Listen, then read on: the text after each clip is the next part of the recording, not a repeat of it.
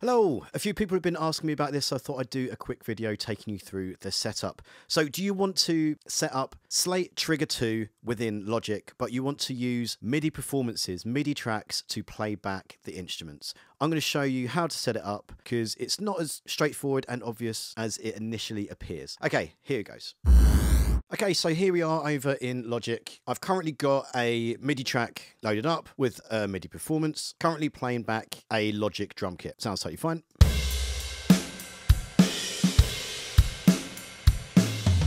Okay, but what we're going to do is we're going to use Slate Trigger to trigger a kick and a snare, which is likely something you're going to want to do, and we're going to be using the MIDI performance to play it. Now, first thing you need to do is create a new instrument. We're going to create a MIDI software instrument. Now, you can leave this empty for now, or you can do the selecting from here, but we're just going to create it for now. And then what we're going to do is we're going to go to Instruments, and at this point where you'd usually either select a Logic instrument or you'd be finding an AU instrument, you'd actually go down to AU MIDI controlled effects, and this is where you'll find Stephen Slate Trigger 2, then you can choose mono or stereo. Once that's loaded up, I'm sure you know how to use Trigger 2. If you don't already, then go and see my other videos, but just load up the samples or triggers that you want to use. I've chosen to use a sample instrument that I created myself called the BOSSMAN Snare, which I actually sell on my website, and there's always a discount code below so you can go and check it out if you want to. Right, once you've got something loaded up, double check that they're playing back just by hitting one of the pads.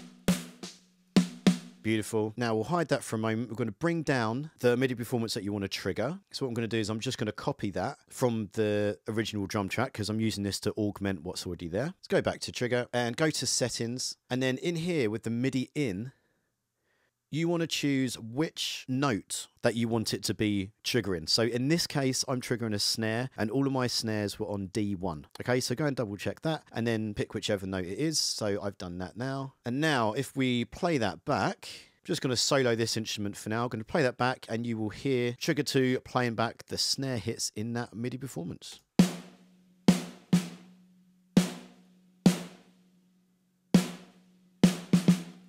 Perfect. So what I've also done is I've created another instrument and I've loaded up a kick sample, and then just to make sure I've gone into the settings, and then that is playing back a C1 instead of a D1 because my kick was on a C1. And now if you listen to the two, that should be the kick and the snare.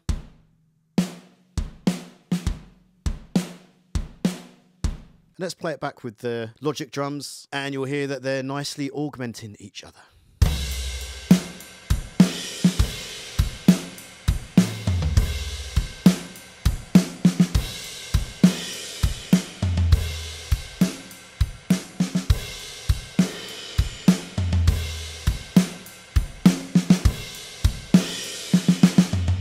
And that is it. If you've got any further questions about that, just let me know and I'll try and help you out in the comments below. By the way, if you liked that kick drum sample, you can get that for free when you sign up to my mailing list, and the details will be coming next. Okay, thanks a lot. Bye for now. Okay, thank you very much for watching. If you did like this video, please do me a favor, hit the old like and the thumbs up. It really helps the channel. Also, if you sign up to the mailing list, I will send you some free stuff, which will be an EQ cheat sheet and some one-shots that you can use in your mixes, and you can chuck them into Slate Trigger 2. So why not?